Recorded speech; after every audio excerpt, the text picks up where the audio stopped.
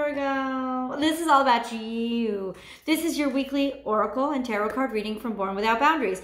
This is not a horoscope. It is an energy reading. I use oracle cards to channel energies for all Virgos everywhere. So, no, I mean, if it doesn't fit, don't try to squeeze it. But you can take these energies and apply them to Virgo, sun, moon, rising, or wherever Virgo influences your natal chart for the next week or so. I'm not going to put dates on it anymore because I realize they don't matter to people. But I do upload a new Virgo video every single week. So if you want it fresh off the press, please subscribe to my channel. You help the channel grow, and you'll also get the updated uploads. You'll also get the videos as soon as they show up. You'll get the new ones every single week. So ring that bell so you get notified. Every single week, I do an extended video, which articulates and extends and sort of personalizes the messages that we start out with in YouTube. And then I also do a romance-specific translation of all of these energies. So please do boogie on over there after this reading. Virgo, let's go. Oh, I just saw 111 when I looked. I've been getting a lot of angel numbers during these readings. So they're blessed, and you should listen to them. Yeah, or share them, at least share them on your Facebook profiles. I'm just saying it would be nice. Ooh, we already have your crowning energy, and I already see you're being very particular with how you state things. Your crowning energy is on the table. First, we have slow and steady wins the race. You're taking things slow. You're taking things easy. You're feeling really confident and really well protected. You feel really competent in and of what you can do, self-assured, a sense of maturity, being able to see what's worth your time, what's worth your attention, and what's not. You're in a situation that is exactly, in other words, you are feeling exactly how you like to feel because you're in a situation where you feel this is long-term. This is going to last. This is a circumstance or a situation that I can take on for the next 100 years. Like serious turtle energy is you're in it for the long haul. You're in this situation for the long haul, and you're taking the lead. This is be generous of spirit, is bold and brave, and everything that you are, you're really feeling good about yourself too.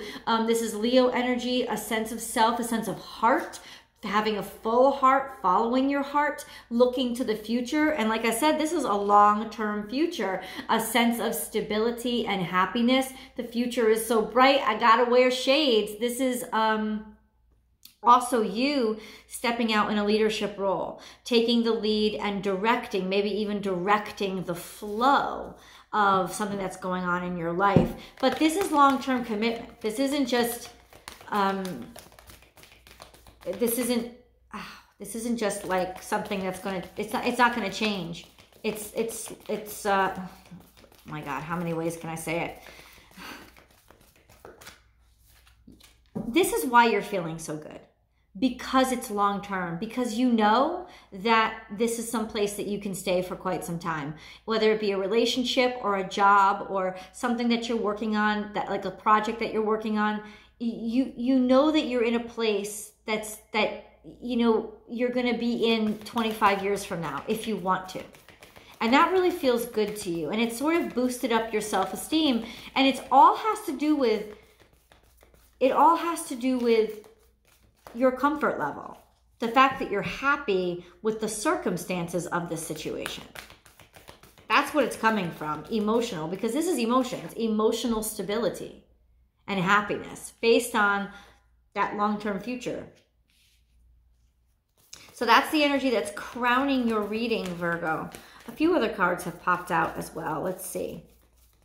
Let's see what they are.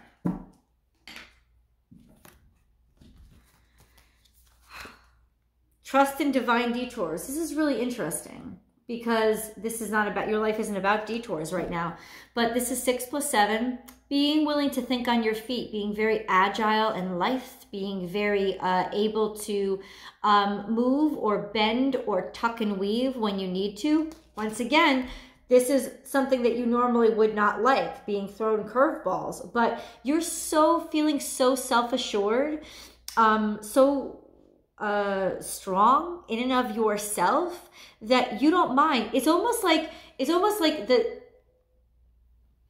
the beams are in place. You know that the building is going up. The basement is firmly poured. But then you're getting all these other options thrown at you for how do we decorate. So this is like fun stuff. These are like fun curveballs.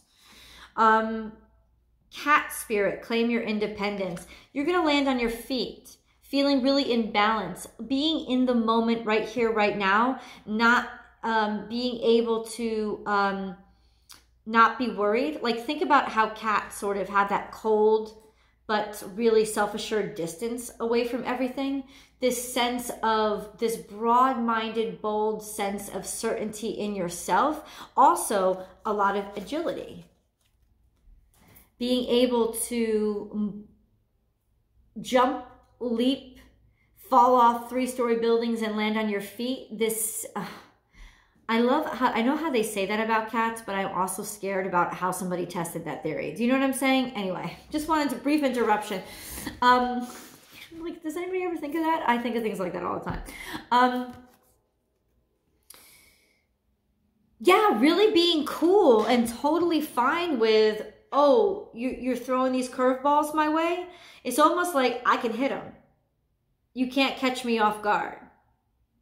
And knowing that, like going into the final inning, bases are loaded, knowing that I can catch this curveball on the tip of my bat. I know it. Chameleon, act as if. Okay, now I get it. This is you. Basically, like fake it till you make it energy. So maybe this is, no, but this is the thing.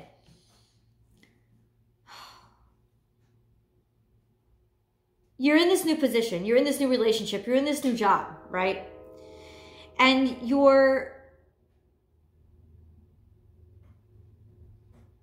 know that you got it covered. You really do. It's almost like people have a lot of confidence in you and you believe them.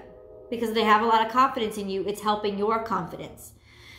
But you don't necessarily understand completely what's expected of you. But you're going to act like you do anyway. Because of this emotional stability and this firm sense of self, that all the things that you don't understand or know, you're just going to act like you do. And people are going to believe you. Freedom is yours. It's almost like you're above all the chaos and craziness. You're the one that gets to make the decisions. You're out of the gate. You're feeling self-assured. This is very Aquarian energy. But it's almost like, even though it has hooves and it's grounded, it's like a horse. Have you ever seen a horse run? That part in their stride where all 4 hooves are off the ground. I'm sorry, sweetheart. I loves you. I love you. I'm sorry. This is like all 4 hooves are off the ground, but you still know where you're going. You have this freedom to your step. You have this sense of certainty and assuredness. You also, it's almost like you're not being supervised. And I think that that's what makes you feel so good, is that there's no supervision. They've like handed things over to you, and there's no surveillance. There's nobody watching over your shoulders. You're the one that gets to make the decisions. And I think that that's why you feel so good about the situation right now, because there really isn't any accountability. Make your dreams real. Ooh, awakening. 5 + 6 is 11. You're the one molding all of this. You're the one weaving. You're the one setting the traps. You're the one tangling everybody else up. You're the one pulling the strings. It's you. You're the one dictating this. This can be grandparent energy, grandmother energy specifically. It's like every time I see a spider, I say, hey, grandma, because it's supposed to be like grandma spirit. Hi, gorgeous. My dog is looking right at me. She's so cute. She's kind of trying to hint to me that it's time to go out, but I'm finishing your reading. So,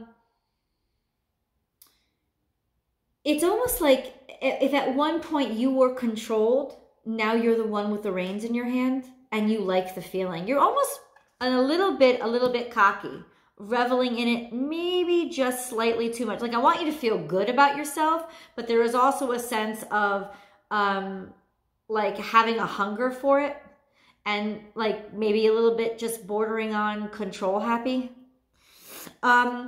Sing your own song. Yeah, damn. You are singing your own praises. You say whatever you want to say. You're not even care. You don't care. So you're in a state of non-accountability, or in a place where you don't have to worry or don't think you have to worry. So be warned, because this could be a sense of like it's good that you feel good, but this could also be such a sense of self-pride that you're setting yourself up for a trap. In other words, either you will inevitably get tangled up in the web that you're weaving, or somebody has already set a trap, or there are, just like, a spider web, it's hard to see sometimes, and you could be walking right into it, singing a song, being really confident and really cocky, and feeling so good and not realizing you're walking right into a black widow. Or it's like somebody's trying to catch you out with the words that you say. So be wary of that, because I know you're feeling really good and you're feeling really confident and you're feeling like you're above it all, but you're really not. And it could be like somebody's trying to catch you out and use your words against you, or capture your words, or listen to your words and then use it as a way to spin their web around you. Time to let go. Energy of something's been gnawing at your heart. Maybe something's been building up inside of you. In some ways, you do know that this is coming, or in some ways, you don't want to let go. You're having a hard time relinquishing this sort of connection to the past, or a sense of you're ready to let it go, but it won't let you go. Time to let go. Releasing whatever it is that's gnawing on your heart or causing you pain. But it's almost like you're having a hard time understanding the difference between having confidence and being cocky. That's what I'm saying. Because you should be happy about the situation. You should be happy about the scenario. And yeah, fake it till you make it. Be confident. But don't get so cocky that you forget you really aren't the one in complete charge right now, or yet. Even if you're running your own business, there is a sense of obligation to patrons who might be listening to what you say. So there is a little bit of a subverted danger here. Then we have your 3 grounding cards. Transformation is beautiful. So this is a true transition for you. It's a growth spurt. It's you changing and developing and going on to a more mature phase in your life, spreading your wings and being able to fly, and also finding a place where you really belong and fit in.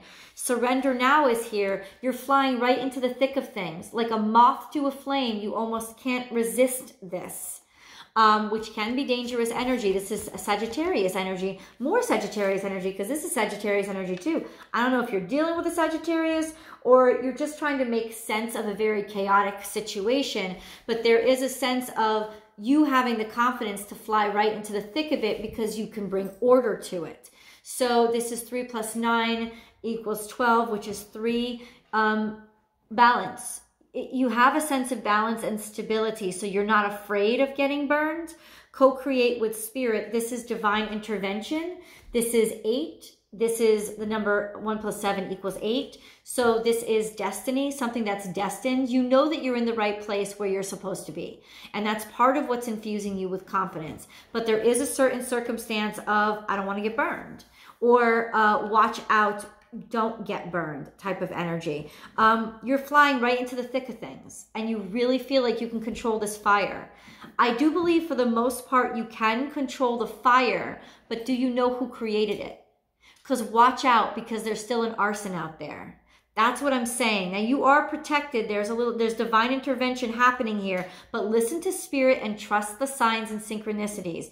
If ravens start to show up, listen to what they have to say. Like, stay connected with spirit. In other words, that's the difference between being confident and being self-assured, or being cocky. Like thinking you don't need anybody else. You always need spiritual guidance. So if those signs start coming up, be like, oh, okay. No, I hear you. I hear this. So maybe now I kind of lay low for a second. Maybe today I go into the office even though I know I can get away with it, or I could usually get away with not going in. Like something like that. Like, listen to the sign. No, don't do that, Wizzy. Don't do that. Listen to the signs, because they will be there for you to help you from flying right into the flame, and you don't want to get singed. So hold on, I'm gonna do a review. 444. This is a sense of warning Angels got you. I'm going to show up. I'm going to give you signs when I need you to stop and slow down. So that's what you need to know, Virgo. If you want to go right to the extended, go now. You can click that link in the description box, but I'm going to flip the camera around and do a review of the cards. So hold on. So in other words, Virgo, life is very good. And here's how you keep it good. You don't let the goodness go to your head. Because you really are there's a sense of nobody's watching. You're a free bird, but there is somebody watching. You feel free. You feel untethered and unharnessed, but there is that sense of that unseen net that's trying to catch, especially the words that you say. So listen and watch, especially how you talk on the web, anything with an underground network, because it will be stored there and stay there, and that might come into play into somebody else's benefit later on. There is also a sense of casting a spell being cast, maybe to control you or maybe by you. But if so, it's a spell that's being cast sort of from the underworld, from somewhere deep down inside, and it could be being cast based on things that have pissed you off in the past. So watch your words, because you might end up popping off at somebody based on things that you felt from years ago. And that coming up to get you into trouble. Because you're going to want to rush at this with your newfound confidence. You're going to have that impulse to, hey, I can handle anything and people are going to believe what I say. But simultaneously, it could lead you into a big pitfall. So, but listen, you're not alone. This card is showing up to say divine intervention is happening. Watch for the signs and synchronicities.